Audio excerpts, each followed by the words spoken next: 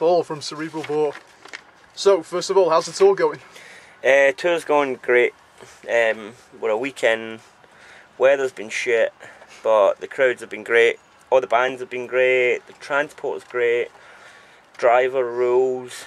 So it's very good. Nothing crazy happening on the bus or in the actual shows? Oh, there's crazy stuff happening, but that's unmentionable. Alright, well, so what are the main differences between touring as a band that's released an album and a well-received one at that to when you used to be an underground band? Good question. People never really took us seriously when we didn't have an album. We used to hear all the time, but oh, when are you going to have your album? When are you going to have your album? And that seemed to be this thing that, in many ways, we were kept down by. You know what I mean? But touring with an album, yeah, it seems to have a lot more credibility. People know the songs, people listen to it and shit, you know what I mean? Whereas the only thing we had it before was like a demo. The whole time before the album, all we had was one demo. And that was pretty shit, you know what I mean? So it's obviously, it's better now touring with an album, a bit more credibility, a bit more sort of, people take you seriously, you know? Gotcha. Alright, well, Blabbermouth said of Maniacal Miscreation that budding BDM acts looking to avoid getting lost in the herd should take careful notes when listening to this one. How does it feel to be told that you're one of the best this early in your career? Don't think it quite said that, did it? That's the quote I've got here. It's good. It's very good. I don't know. What can you say? I suppose it's good. It gives you. I guess it means that you've got stuff to live up to. You know what I mean? Yeah. It would probably have been better if people think we were a bit shit, and then sort of getting them with a sucker punch of the second album. But no, it's good. I guess you can't say anything bad about getting nice compliments. I guess maybe the guy's high, like. But it's nice, I guess. I'm lost for words. I don't really know what to say. I've got a few more complimentary quotes, but I'll save that for later. Let's talk about Bold. Keep them coming. Let's talk about Bold Cadaver, for which you made a video. I was wondering about Son's crazy vocal technique that she does there. You know, that crazy vocal scale that she does. Yeah. I mean, I was just wondering because when I first heard that, I had to go back. I thought it was something electronic. I didn't realise it was just that voice. Nah, it's pretty fucking impressive. It's all her, man. Like, people even now still think that she's using a voice fucking modifier or something like that, but she's not. I like her vocals. They're good, and they're real. And I think they're showing off pretty well in the Bald Cadaver. There's a few techniques in there that we're probably not going to use in the next album. You know, we were quite diverse with her vocals on this one because like she came into the band, everything was already written. You know what I mean? So she was just sort of taking through everything in the studio. So is she going to be writing more around her style for the next one? Well, Son doesn't really have a style because this is her first band, really. You know what I mean? I see. So this is all really being developed just now. I mean, as far as Cerebral Bore goes, we have a songwriting style. We have like a sort of not a lyrical style because the lyrics are just mostly fucking whatever, really. Right. Make it sound stupid and it'll do.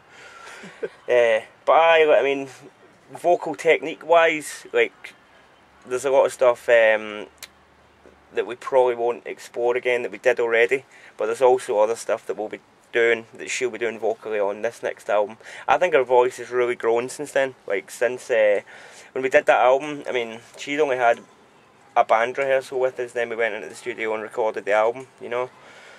So she didn't really have a lot of space to put her own stamp on it.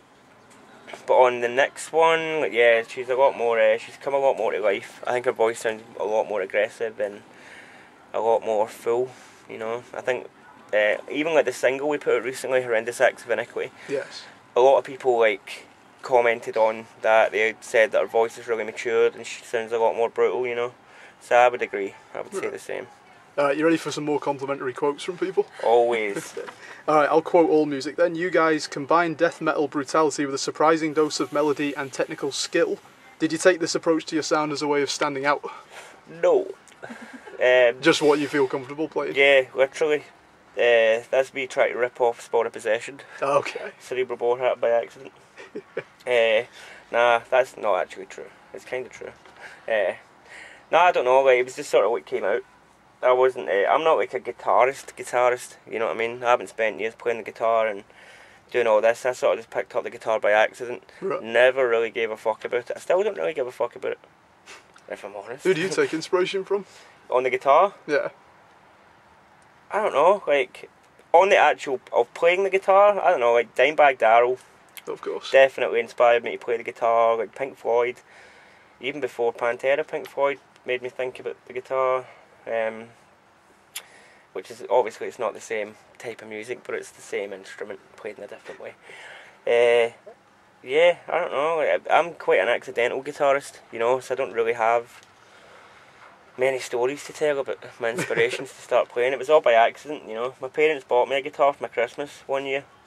Never asked for it, but it was only because they saw a guy that I know around at my house a lot and he played the guitar, so they thought that would be good for me. Do you like occasionally busting out the crazy solo every now and then, like Dimebag used to? Nah, I don't bother my arse. Like seriously, like, even when I was like learning to play the guitar and stuff, I never really cared about being able to play solos. It was something I just never bothered experimenting with. I don't know what it was, because I had all these other people around me who were really good solo players or lead players, you know, and I just never bothered. No, see. But I don't know, I've been thinking about it a bit more recently, you know, like Pat from Cannibal Corpse actually gave me a big lecture on it, and he gave me a book. He was like, you need to read this and read this and read this, and within a year you'll be here. That's the encyclopedia of guitar solos? Yeah, I meant to bring it on this tour actually. I'm going to pick it up tomorrow in Glasgow. It's called the Guitar Grimoire, but Pat drunkenly went and grabbed it for his bunk on the bus and like gave that to me, so that I was hoping that would kind of be a starting point for something, but I don't want to become a band to have guitar solos all through their stuff. Right. I like guitar solos when they're really relevant, but I find in death metal a lot they're mostly there for the sake of it being there, so they can't be criticised for not having guitar solos. Right. Because a lot of people think guitar solos are metal, and a band without guitar solos are not metal. But obviously they're fucking idiots, and I don't listen to a word they say. I'll quote from your MySpace page now. You are self-managed and self-promoted with no label support until December 2010. So it's evident that you're extremely dedicated, you're very passionate about it. As yet, do you consider yourselves a success story? In comparison to like where we started, yeah. But I mean, we're still in the middle of a lot of work here. It's like I don't really get any time to reflect, you know. We're not a band that's sort of going to do a tour and then work for 6 months and hang out and then maybe do another tour. Like we're a band too, like we are just sort of like doing it constant, and always have, even long before anybody gave a shit about who we were or what we were doing. We were always just working. But you don't really get time to reflect on where you are and stuff like that. You get a kind of idea from just people's reactions and that sort of shit, you know. But I think it's better not to reflect back on where you are and try and get a gauge on, do we have success yet and all that shit, because there's too much work ahead, you know what I mean? There's more work ahead than we've been through already, you know. So I tend not to look back and sort of try and gauge how we're doing, you know. Just sort of keep your head down and keep working, keep jumping on the opportunities. What would make you stop and reflect and say, wow, we've made it? What would? Car crash,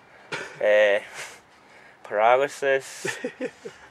I was thinking like headlining a festival or something, getting an endorsement from like a huge metal star, something like that. Album going double platinum. Well, I mean, album going double platinum, that would obviously help, because that would mean that I could suddenly afford to pay my butler. But something like that, I mean, stuff like that, being asked to headline big festivals where you've clearly got like the majority of the fans there, and these sort of things, yeah, they would obviously start to make you think. But even at that, like, I don't ever want to get into a position of assuming that we have a status. You know, you have some sort of status because you can see things a couple of years ago and you can see things now, but yeah, I don't know. Yeah, I just think it's best not to think about it. Right. Which I just focus on continuing. Focus on the now, focus on the future, and hope that everything gets bigger and better. You know what I mean? I don't know. It's hard to say. You may have just answered the question, but what advice would you give to the many bands out there who are unsigned and playing pubs and clubs? Well, firstly I would say determine what each member of the band wants out of the band.